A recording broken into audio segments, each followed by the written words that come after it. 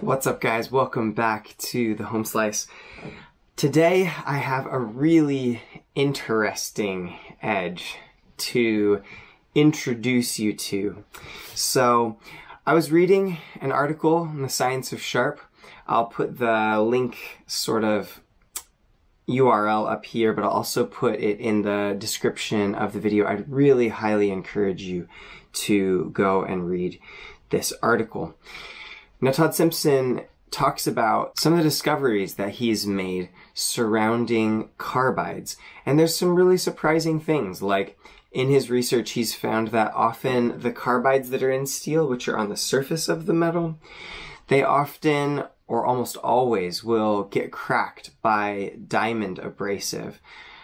I'm not sure about diamond and strops, but it seems that the examples that he gives where he's sharpening with diamond plates or lapping film with diamonds, there's oftentimes these cracks through the carbides, and the hardness of the diamonds actually causes the carbides on the surface of the steel to shatter, or when it bends the burr over, the burr is so large and aggressive that it shatters some of the carbides that are inside of the burr. And he demonstrates in that article that even with Maximet and K390, which have large amounts of tungsten and vanadium in them, you can sometimes sharpen with a more traditional stone to form the apex, and then he removes just a little bit of metal. I'll put a picture up right here using sort of a softer stone, and one of the examples he uses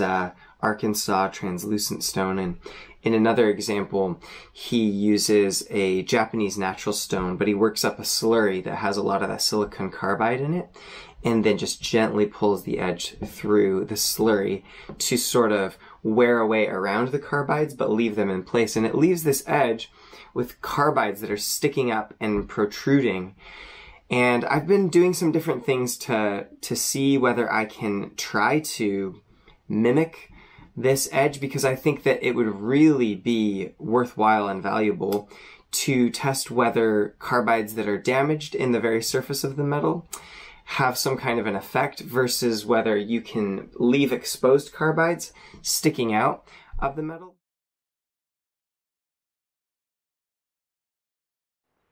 Now, to be clear, I'm not saying that I've created Todd Simpson's edge. I'm using really limited materials right now. But it is interesting that I've got this style of edge, doing it this way, under 100 best several times now. I've got it in anywhere from the range from 59 is the lowest that I've got it, to 99, which is on this one. Unfortunately, like, my nerves sort of affect me when I'm filming a sharpening session, and this is actually the worst of the 3 or 4 times that I have sharpened to this edge.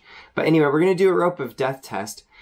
And beyond that, I would really love other sharpeners in the community, if you see this video and you look at this article and you have some ideas of how you could sharpen to achieve this kind of an edge, or even if you have similar stones to the ones that I used and you just want to try forming this specific edge, not necessarily the one that's in the article, I would love to get some feedback. I cannot decide what I think about this edge. I've got it down to 59 best before, and it seems very keen.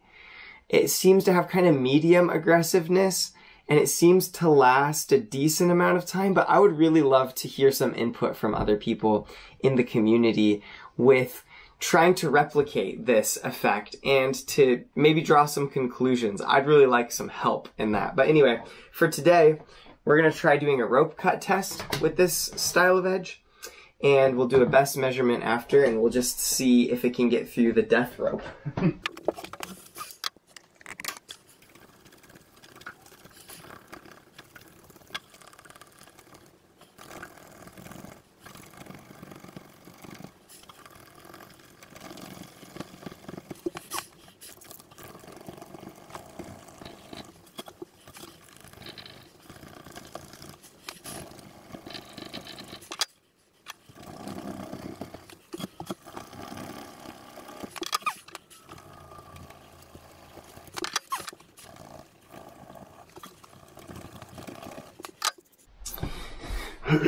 just like a verbal update,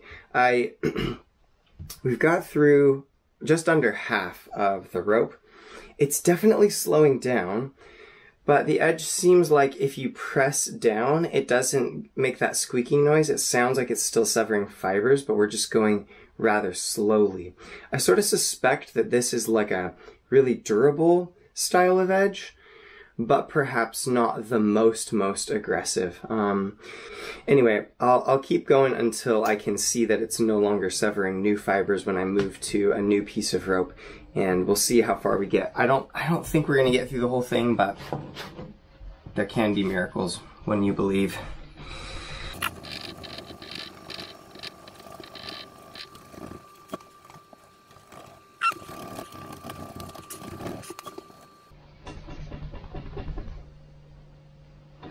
Okay, I think we're gonna call it there. So, let's see. Just about buried the blade. Get this. Just about buried the blade, so probably got through about that much rope. You can see it's like, it's not quite halfway. It's maybe a third of the way through the rope. So definitely the furthest, actually, that a freshly sharpened edge has got through the death rope. I've got to come back soon and retest M4 with a fresh dual grit edge. I'm wondering if actually a fresh edge and how keen that is actually a disadvantage for trying to get through this rope. And maybe the way that it was worn down to like a bit of a thicker surface that still had some aggressive roughness of texture actually helped perhaps get through the death rope, where maybe a freshly sharpened edge is too fine and too small and it just chips away. But anyway, I would love to see you guys try sharpening this way, and I would love to hear your thoughts. I'm having a hard time making up my mind on what I think about this, and I would love some input from the community. Oh, I almost forgot to do the best test. So let's get that and see where this M4 with an attempted unbroken Carbides exposed kind of style edge. We'll see how dull it got. It went a lot longer than the other blades, so even if it was over a kilo, I would not be disappointed because it kept cutting for about 8 times as long as the other blades did.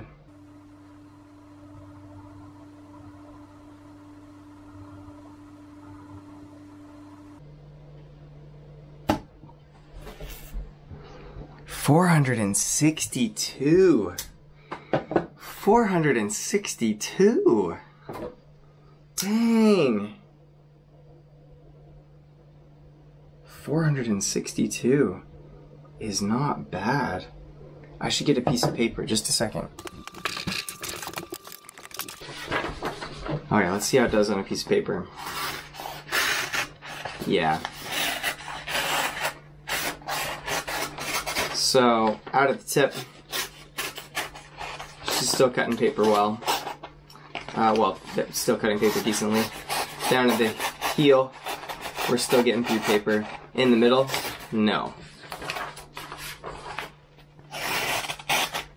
So there's an identifiable dead spot. Although that skipped around, but it kept cutting. So, yeah, very interesting. Yeah, let me flip it around. Yeah, so there is a dead spot in that part that was the main contact point against the rope, like kind of from there to there. There is a dead spot. This portion of the edge is still cutting, and this portion of the edge is still cutting. So, very interesting results. Yeah, dead spot right there. Okay, well, peace out from the home slice. Take care, guys.